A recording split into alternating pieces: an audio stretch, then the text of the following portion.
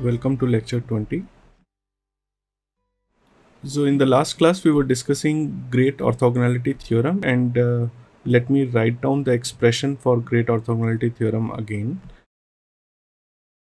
So this is summation over all R again, where R is the symmetry operation in a particular point group, and then tau I is the ith irreducible representation, and this represents the mth row and nth column matrix element under symmetry operation R for a ith representation. So that means this particular is a matrix element, and this is a second matrix element which is represented by jth under the same symmetry operation R with different mth and nth elements, and this is given by h over li lj with Kronecker deltas of delta ij, m prime, and n prime. And of course we did not discuss this in the last lecture, but one of the factors will be a complex conjugate if we are dealing with complex numbers here. So the matrix elements can take complex numbers. We will see that when we will come to cyclic groups. So in this, when we are having complex numbers in matrix elements, we have to take complex conjugate for one of the factors here, and rest of the theorem remains same. So let me see, it represents complex conjugate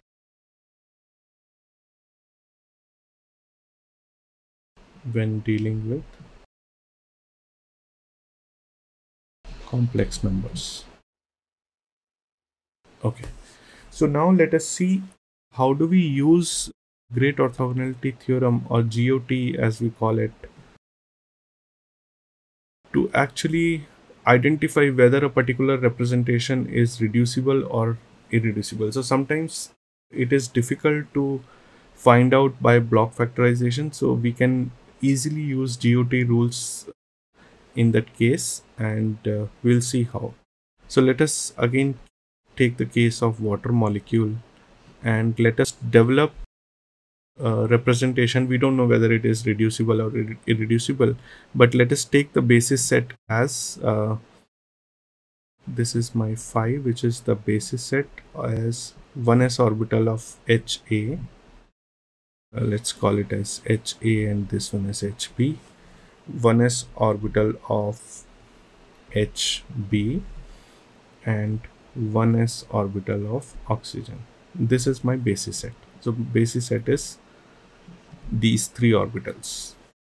So let us try to take these basis sets and develop a representation. Again, we don't know whether it's a reducible or irreducible representation. Okay, so the dimension of the matrix will be 3 cross 3 because number of bases is 3. So point group is C2V E, and let's call it as tau m. Because the dimension is 3 cross 3, E will be a unit matrix of order 3, right? So this we have seen every time. So E will always be a unit matrix of a particular order, and the order will be defined by the number of basis sets in the basis set vector. Now that means the trace under E will define the order of the irreducible representation, or the dimension of the irreducible representation, which is defined by Li. So in this case, if we take the trace under representation E, any matrix under E, the trace will come out to be 3, and that 3 will be the dimension of tau m. In this case, Li is equal to 3 because trace of matrix under E will be 3. Okay, so this is just to highlight because we'll be using this property later. So C2Z. Now can you think what will be this thing? So if I'm taking HA will be replaced with HB. That means this will be 0 1 1 0, and Z or 1SO remains same, so this will be 1SO. Okay, now for sigma xy, or we can call it as, in this case, sigma v1, and then we have sigma v2. Okay, so let's see what is sigma v1. So let's say sigma v1 is the one which is perpendicular to the plane. Okay, so again sigma v1, SO orbital will remain as it is, so it will be 1. Now S, HA and HB will be reflected, so we'll have 0, 1, 1, 0. Okay, now for sigma v2, it will be the molecular plane, so everything will remain at its own place. So that means this will be like a unitary vector, or the identity matrix, right? 1, 0, 0, 0, 1, 0, 0, 0, 1. So now let's say if we want to reduce this, let's say if we it looks like as a reducible representation. Why it looks like a reducible representation? Because I can see that this can be easily block factored in 2 cross 1 and 1 cross 1 matrix, right? You cannot block factor into 1 cross 3, 1 cross 1, because this one is a square matrix of 2 cross 2 order. So I can block factor it by 2 cross 2 and 1 cross 1. But can it be further reduced?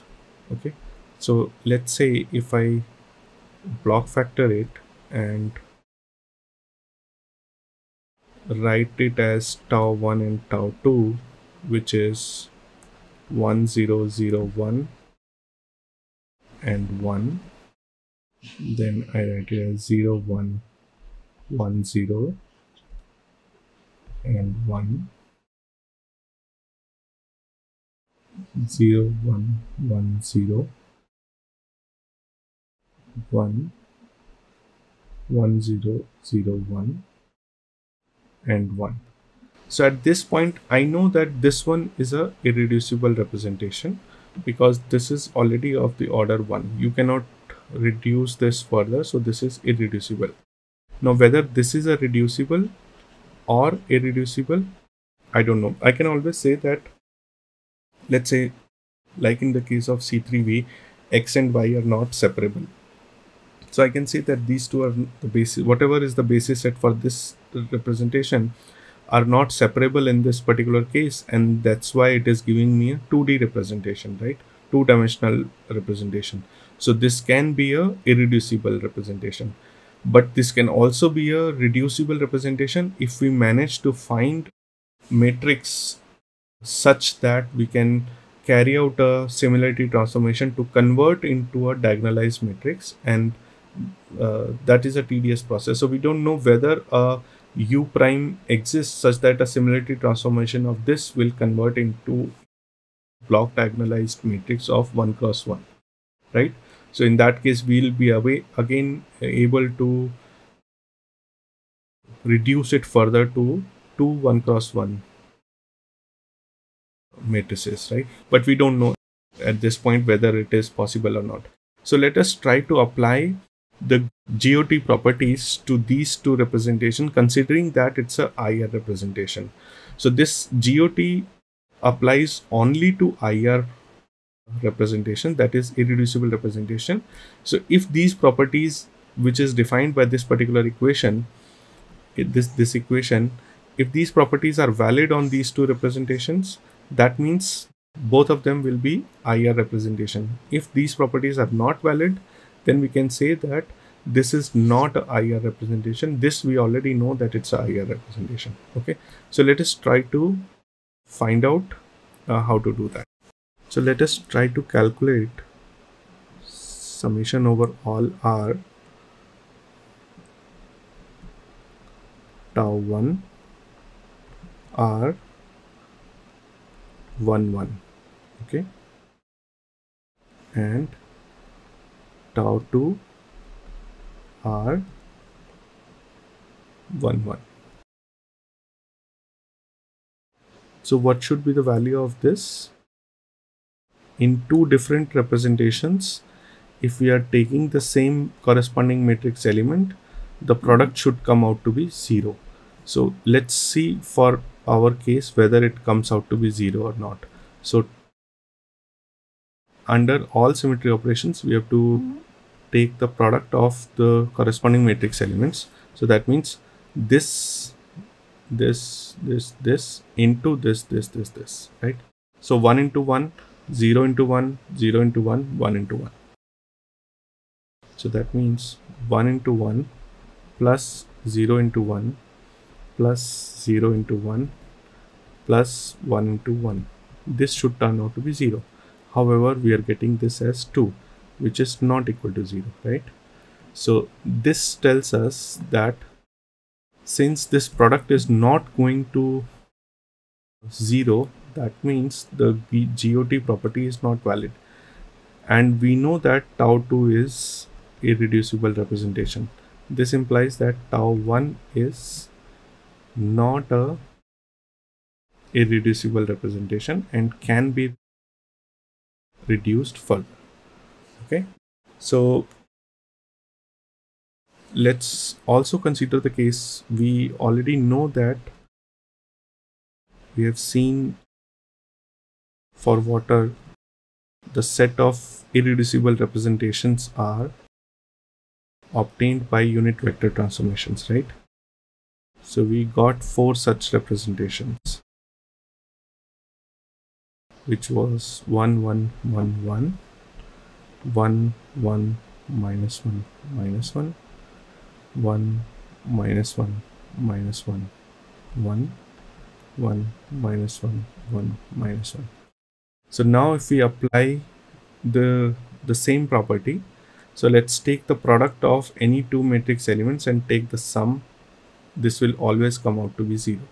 So let's do this. 1 into 1 plus 1 into 1 plus 1 into minus 1 plus 1 into minus 1. This will be 0. So you can test any of these two. All 4, tau 1, tau 2, tau 3, tau 4 will be orthogonal to each other, which satisfies the rule of GOT, right? So I can say that tau 1 dot tau 2 equals 0, tau 2 tau 3 equals 0. Any two products you can take in this case, right? Everything will be equal to 0. So that tells that the rules of GOT are valid in this case. So this is how you can test any given representation for whether it's a reducible or a irreducible representation. Okay. So that's one very nice application, and let us now look at the 5 properties which we will be using to develop IR representations for a given point group. So 5 properties of GOT.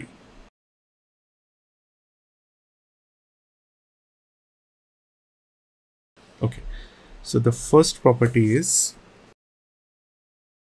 sum of the squares of the dimensions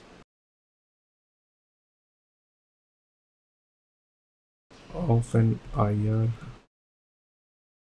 representation of a point group is equal to the order of the group.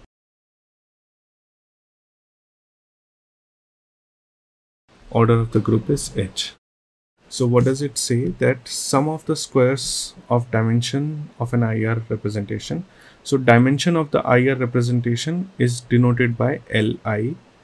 So that is Li square for various i's is equal to H. In other words, we can say that L1 square plus L2 square plus L3 square is equal to H, right? Or we can also say, since the character or trace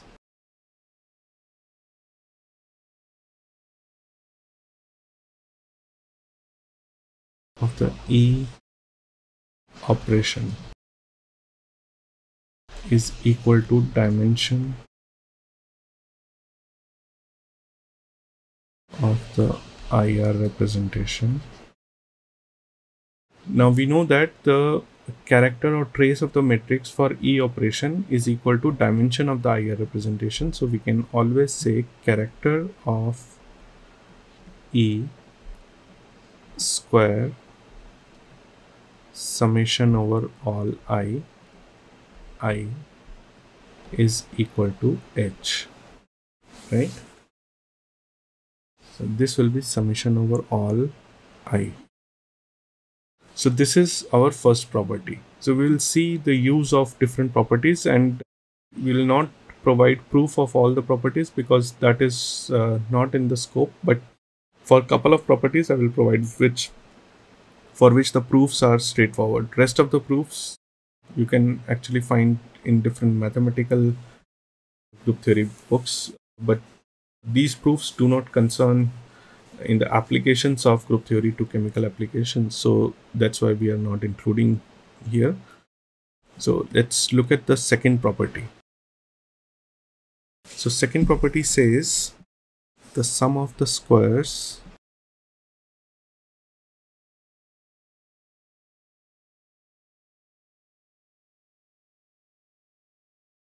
of the character of any given IR representation is equal to H. Mathematically speaking, sum of the squares, that is character of under any operation and square of that under all operations is equal to H. So if you are taking trace of a matrix under a particular symmetry operations and we square it and take the sum over all symmetry operations, what we will get is H. So let us try to prove this one because the proof is straightforward. So let us do this. So let's start with GOT, which is summation over all R tau I R Mn and tau J R M prime N prime is equal to H over Li Lj delta Ij delta mm prime delta nn prime. So I'm not putting the complex conjugate, or you can actually put complex conjugate also here, so that doesn't matter. Okay, for a given IR representation we can say that I is equal to J, right? Because it says for any given IR representation. So we are not taking product of two different IR representations. We are just considering here single IR representation. That means I is equal to J here. So let's do that. So what we will get is summation over all R tau I R Mn tau I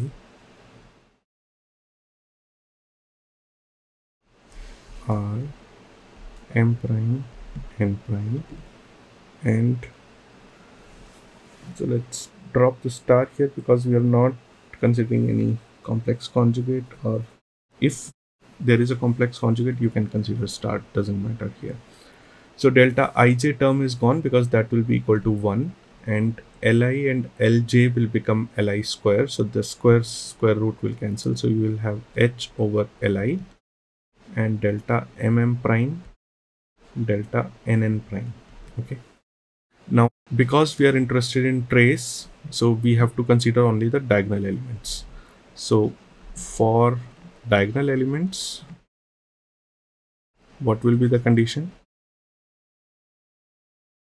M will be equal to n and m prime will be equal to n prime. So that means we are getting rid of one set of indices here. So this implies summation over all r tau I r. So put m equal to n. So you have m and tau I r, m prime equal to n prime. So you will have m prime, right? So now you don't have that index. So there is no point writing the Kronecker delta for this. So m prime. So that goes, right? So equation is reduced. For diagonal elements, we have this. Now from diagonal elements, if you have to go to trace, then we have to sum over all m. We'll get trace of this matrix. If we sum over all m prime, we will get sum of this matrix. So what we'll do is we will take summation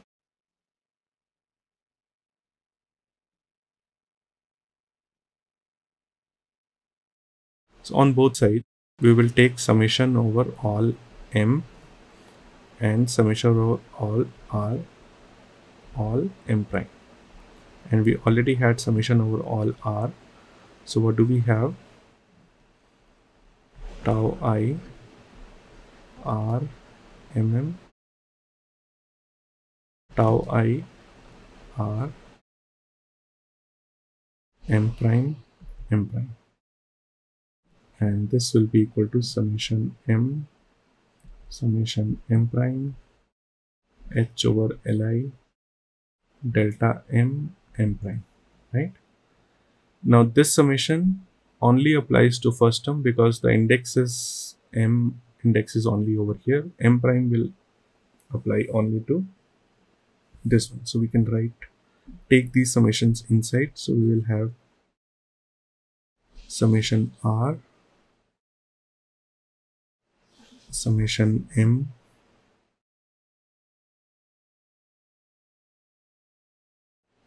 we can write this as tau I r and summation m prime tau I r m prime, right? Now let us expand one of these summations. So if we open this summation, so let's say h over li summation m. So this becomes delta m1. So I'm expanding m prime from 1 to li, right? Plus delta m2, delta m3, and so on.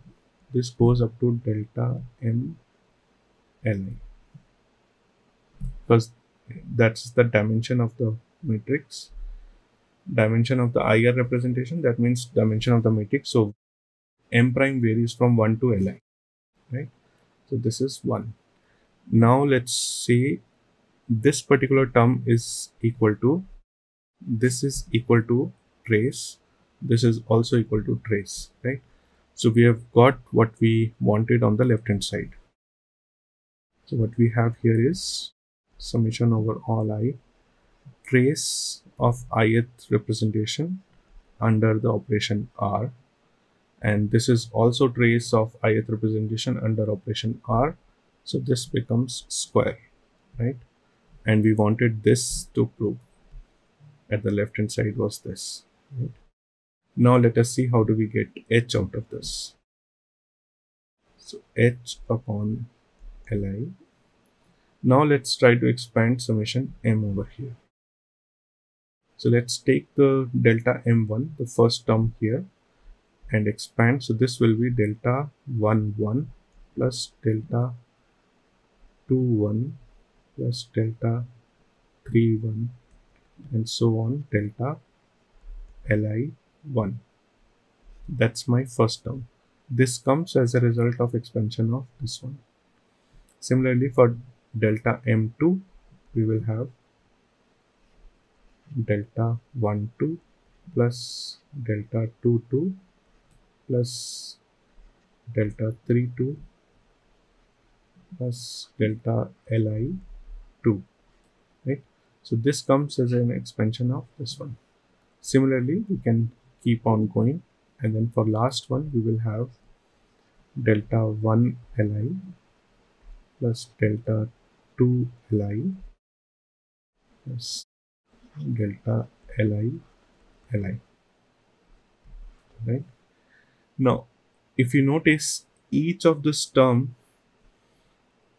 will go to 0 except where the indices are same. So delta 1 1 will remain as 1 and rest all will go to 0. So that means out of each bracket I will get 1, right?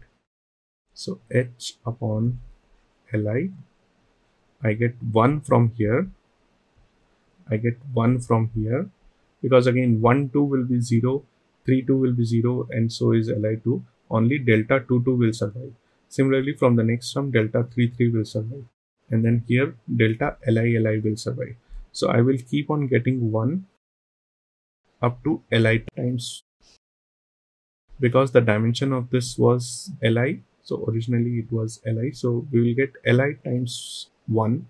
This implies that we will get li over here, h over li into li, which is equal to h. That is, the square of the trace under any symmetry operation over all symmetry operations is equal to h. Alright. So that was easy to show. Now let's look at third property. So we will quickly see third, fourth and fifth property, and then we will do illustrations of these properties in the next class.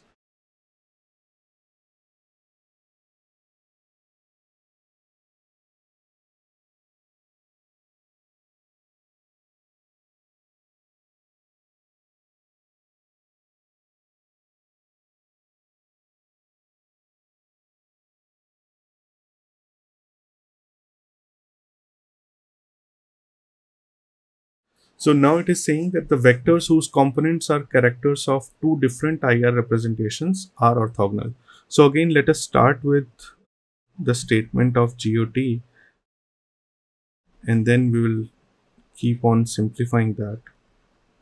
Mn and tau j r m prime is equal to h over.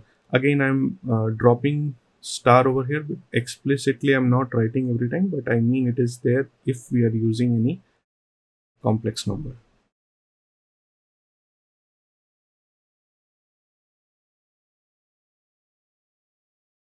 So for two different representations,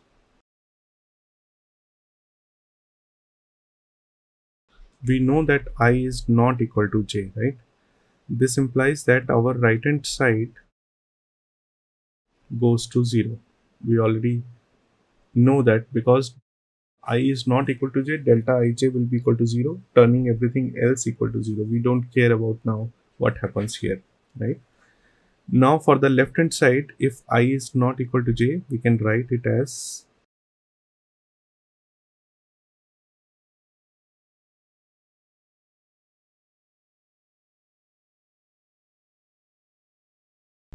right.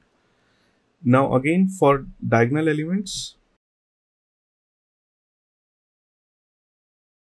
what you do is equate m equal to n and m prime equal to n prime. We can do that because we are only choosing diagonal elements out of this.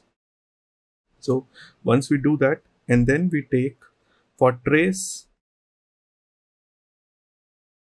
if we take summation over all m and summation over all m prime, we will get trace. Like in the last property, we saw that this is equal to nothing but square of trace under representation, under ith representation for a particular symmetry operation, and square of this.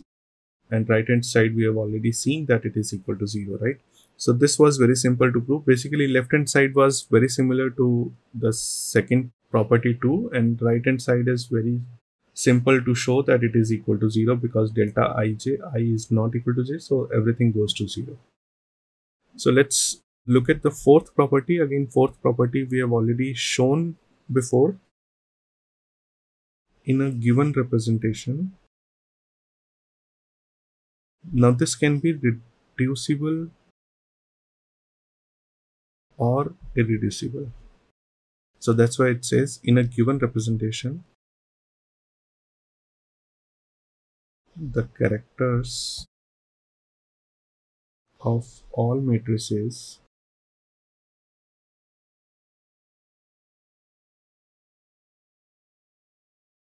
belonging to operations in same class are identical, right? So what I'm saying is, in a given representation, the characters of all matrices belonging to operations in same class are identical. We have already seen that operations under same class are related to each other by similarity transformation, and similarity transformation does not change the trace. So that means the character or the trace of the matrix will not change. So there is nothing to prove here. We have already shown this by showing that the trace of A is equal to trace of A prime, where A prime is equal to, right? This we have shown. Trace of A is equal to trace of A prime, which is, trace is called as character here, where A prime is nothing but U inverse A and U. So there is nothing to prove here, but this can also be shown as a proof from GOT. We have shown it using non-GOT, but GOT can also be used to show this. Again, we are not going to discuss this. And the fifth property, which is derived from GOT, is that the number of IR representations in a group is equal to the number of classes.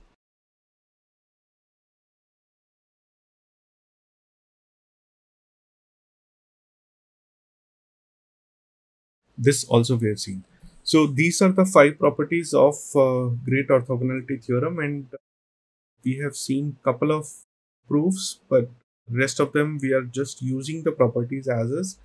So now we should be well aware of what each property is saying, what is the meaning of each property. So please go through it nicely, and then in next class we will be dealing with some examples of how to use these properties to write character table, or in other words, write the irreducible representations, all the irreducible representations of a particular point group, without actually worrying about what is the basis set, what are the symmetry operations, what are the effect of symmetry operations. Nothing we are going to do. We are just going to write directly the character table or the trace or the irreducible representations directly. So this theorem is very, very important. So try to go through it once again, all the properties, and let's discuss again in the next class how to implement these properties to write down various irreducible representations. Thank you.